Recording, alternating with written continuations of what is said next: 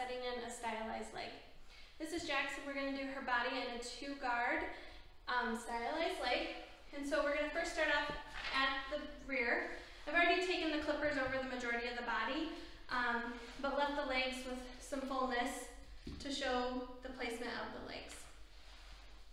We're going to start at this rear, and I'm going to first back brush.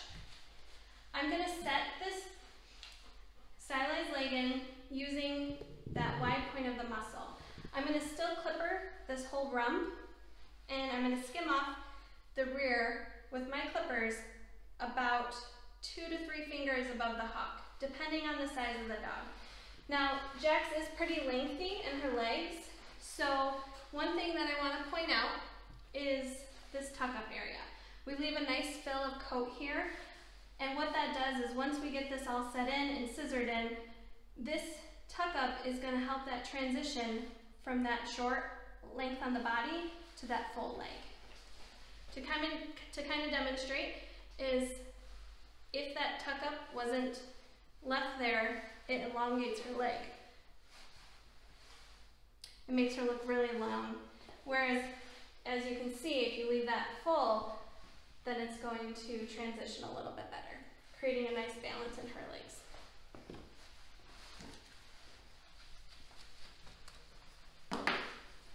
So first, running my clippers, I'm going to go over the rear and skim off right above the hock. As you can see, as I start to reach my line, I'm skimming off to help leave some blending area. On this rear side, again, we're going to still take full pressure with our clippers, creating a nice rear angulation, and moving the clipper forward and falling off to leave full coat on that stifle and that tuck-up area. And as you can see, I'm skimming off with my clippers. I will be using full pressure on anything, and as I reach that wide point, I'm falling off and skimming out. So what that's doing is helping with that blending.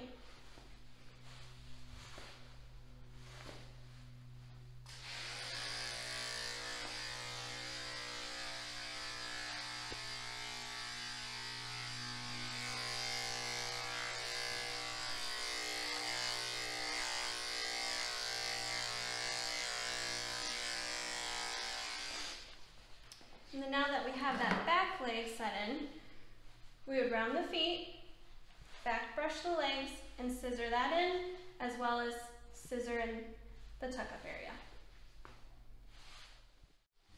So now I'm going to go ahead and set in the front leg for the stylized leg.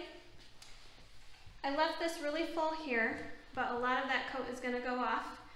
We want to feel for that wide point of the muscle in the front. And as that starts to turn back in, as you can see when I'm moving my hand down, that's where we're going to fall off and leaving that leg full. You don't want to leave too full of a shoulder. You don't want to create a shoulder pad. If you're looking at the dog from the front, you want that leg to fall right off that muscle and create a nice parallel line with the other front leg. First, go ahead and back brush and fall off that shoulder. You can still use full pressure right behind the leg. Again, falling off that wide point. Now you do want to make sure that the dog's legs look like they're under them and not like it's flat in the front. So at this front part of the shoulder here, where it meets the chest, you're still taking your clippers and scooping out at that front of the leg